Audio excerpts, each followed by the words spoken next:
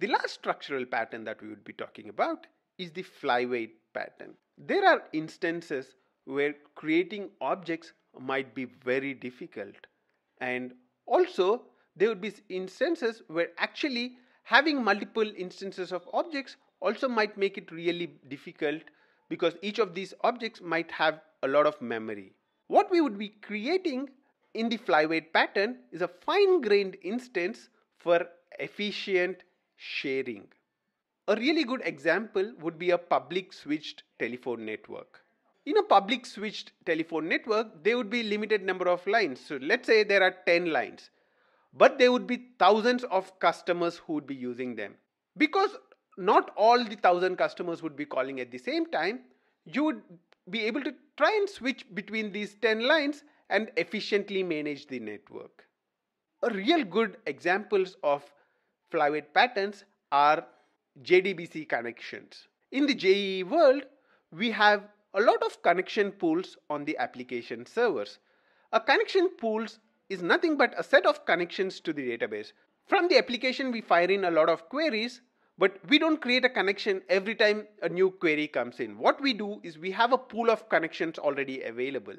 Let's say we have a pool of 20 connections already available. So as soon as a query comes in, we match it to a connection and then the query gets fired. And once the query completes execution, the connection gets released. So we have a pool of connections, and this pool of connections will be used to execute the queries. This would help us in avoiding the cost in creating the connection and closing the connection to the database every time. So we would kind of have a shared pool of connections. That's a very good example of the flyweight pattern. So basically, flyweight pattern is all about creating instances for efficient sharing.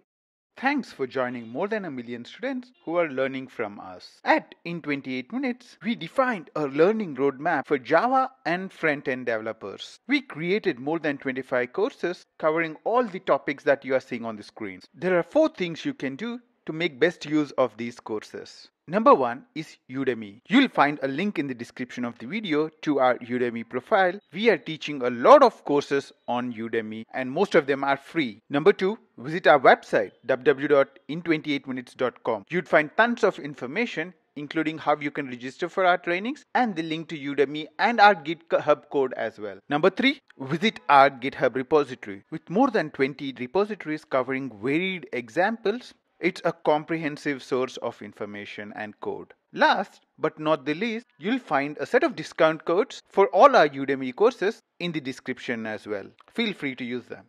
Good luck from the team here at In 28 Minutes, your destination for high quality step-by-step courses.